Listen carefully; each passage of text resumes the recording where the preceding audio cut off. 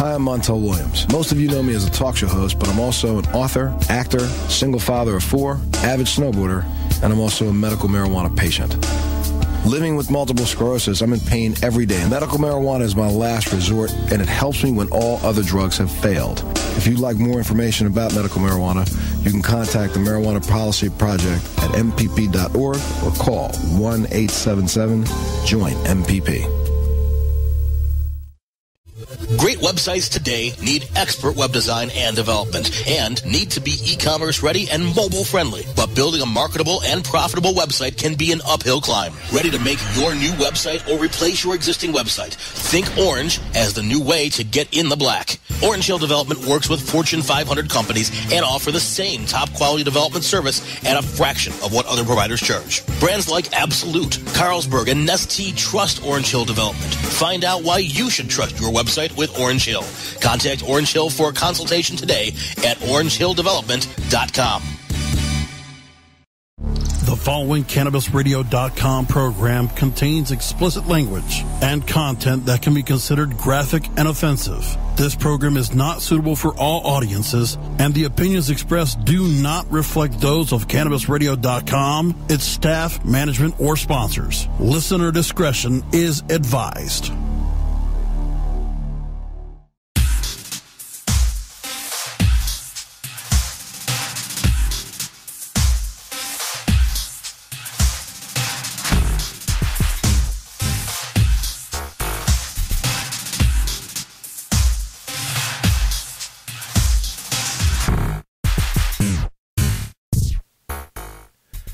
Yeah.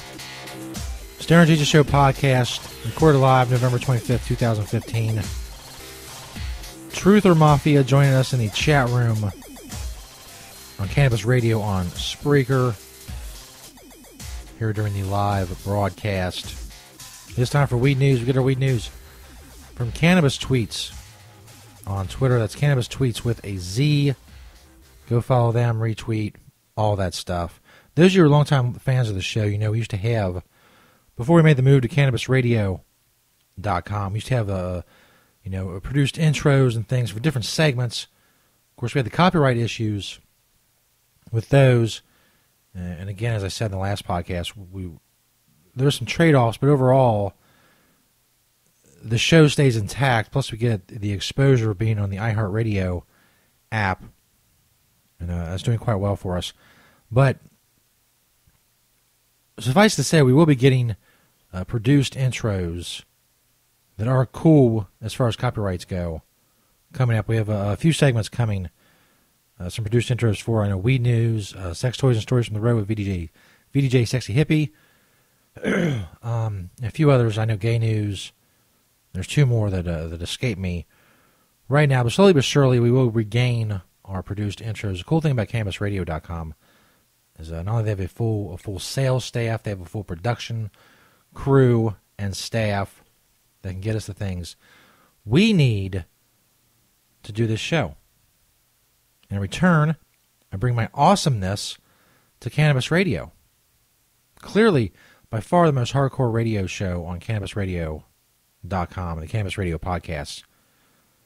The only one with that disclaimer you hear 4 times a show. But that's fine. I'm a bad boy. It's my image. But if you're looking for serious shit and about medical and growing and politics and all that stuff, there's all kinds of other shows on Cannabis Radio. Dr. Dina, Russ Belville, Vivian McPeak, who does the Hemp Fest out in Seattle, Kyle Cushman, just tons of people. Dr. Mitch Earlywine, luminaries in the cannabis community, and of course me, Stoner Jesus, the most luminarious of them all. That's right, I don't know if that's a word. Don't give a fuck. I'm hardcore. I got a disclaimer. First story is from hightimes.com. Uruguay authorities discover a gray market for pot. This is a AP story. Authorities in Uruguay say the country's legal pot-growing clubs may be selling marijuana and cannabis products without approval, creating a kind of gray market.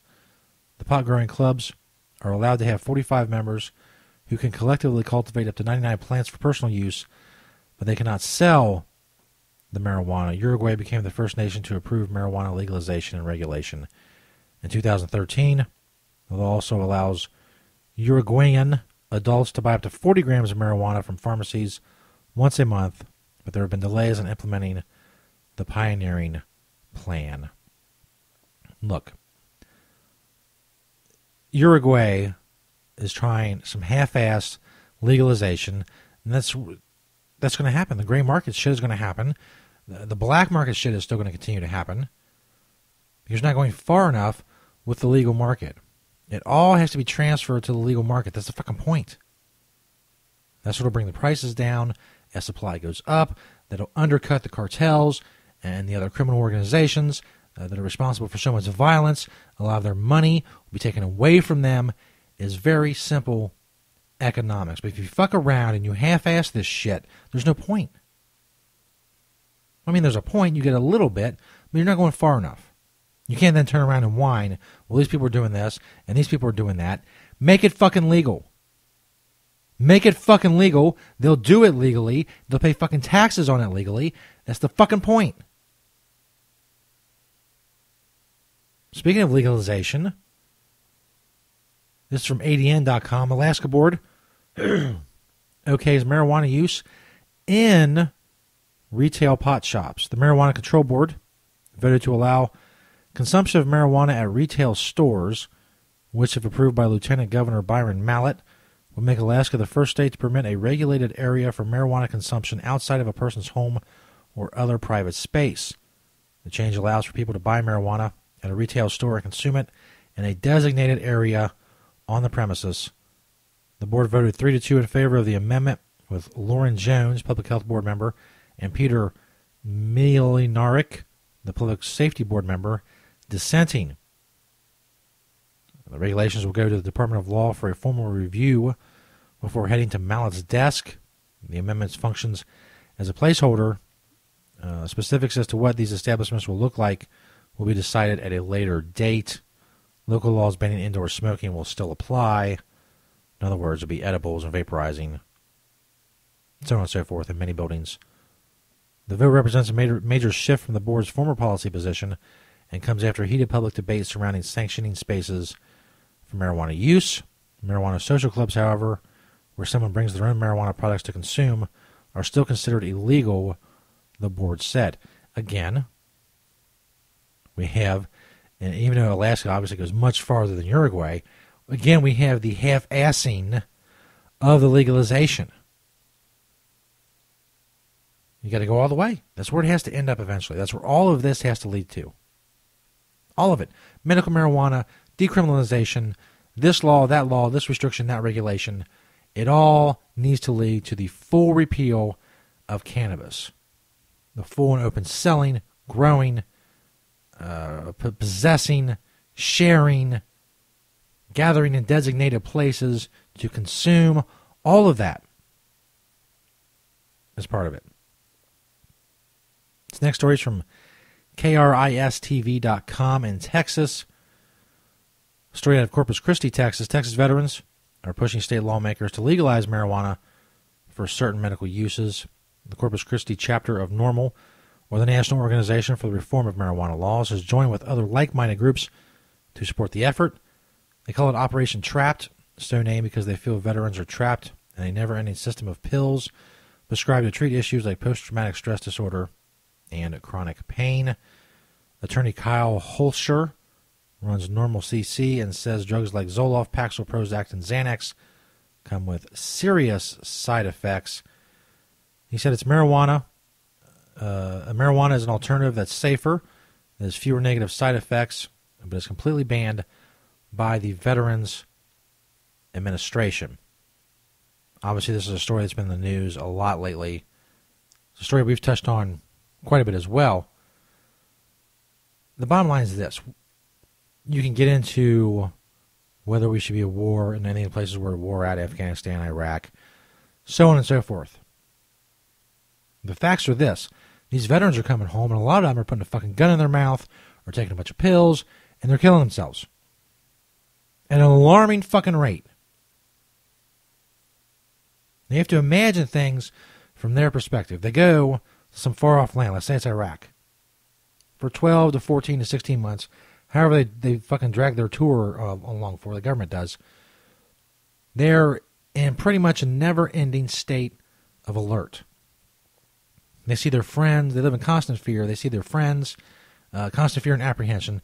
They see their friends' limbs blown off. They see their friends killed. Luckily, if they're not killed themselves, they've seen horrific things. They've done horrific things. And they've lived for more than a year in this constant state where the adrenaline is pumping. It's dumping fucking adrenaline into their system with all the side effects that come with that. And when some of them get home, they can't fucking handle it anymore. They go from this for 14 months where they're carrying 80 pounds of equipment and big fucking guns and worrying about stepping on a goddamn IED or something. And they come back, and now, they're going to the grocery store to buy apples. It's a tough fucking adjustment that a lot of them don't make. And the fact they're being put on prescriptions like Zoloft, Paxil, Prozac, and Xanax is one of the problems. Another one of the problems is they're not allowed to go to the VA, and the VA give them a prescription for weed, some joints, some bowls, some fucking cookies, something. A vaporizer pen, anything. But no, they're not allowed. It's not for them. We'll find other ways to help you, the government that is, after we fucked you up so much and fucked you up in the head. You got all your limbs and shit. That's cool. But we fucked up your brain, and somewhere down the line, you're going to want to put your service pistol in your mouth and pull the fucking trigger. They get shitty care at the VA, and on top of all that, no medical marijuana. Take these pills. Gobble these pills. They won't help, but hey, man, it's the best we got. Screw you. Thanks for everything you did, but, you can fuck off now. Fucking ridiculous. Stoner Jesus Show podcast. November 25th, 2015. We're recording this shit live. Coming up, story of the first Thanksgiving. You think you know the story of the first Thanksgiving? You don't know shit! I'm sorry. You do not know shit. Be more polite. Also, after that, gay news as well.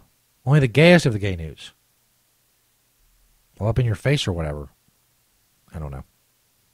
Like I said, we'll have our intros are coming soon for all these segments.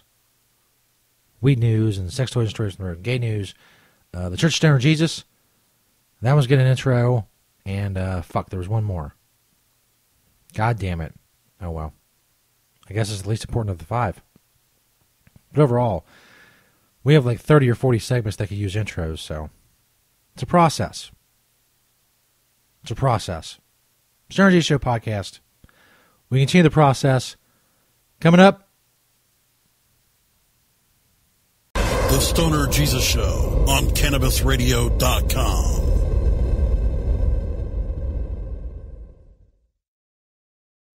The Stoner Jesus Show is brought to you by Gigawax Vaporizers. Check out the Gigawax banner on stonerjesus.net. Gigawax Vaporizer pins are sleek, unique, and versatile. They're made with artists, DJs, producers, and music lovers in mind. Get your Gigawax Vaporizer pin for a great low price. Right now, go click that Gigawax banner on stonerjesus.net. Hello, my children. Stoner Jesus here. I'll tell you about another great sponsor of the Stoner Jesus Show. It's Pottles. Check out their banner on stonerjesus.net. Pottles. Follow My Pottles on Twitter. They have all kinds of great stuff, including odor-free stash containers. Come in all kinds of sizes and colors. They're airtight, watertight, and UV protected. They also got cones, dab stuff. They got glass, tubes, and more. Check out that Pottles banner on stonerjesus.net. Or simply go to mypottles.com. Think outside the baggie.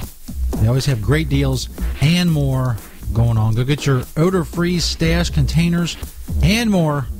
Just click that Pottles banner on stonerjesus.net. Ganjapreneur.com, your guide to the cannabis business world. Ganjapreneur.com is a comprehensive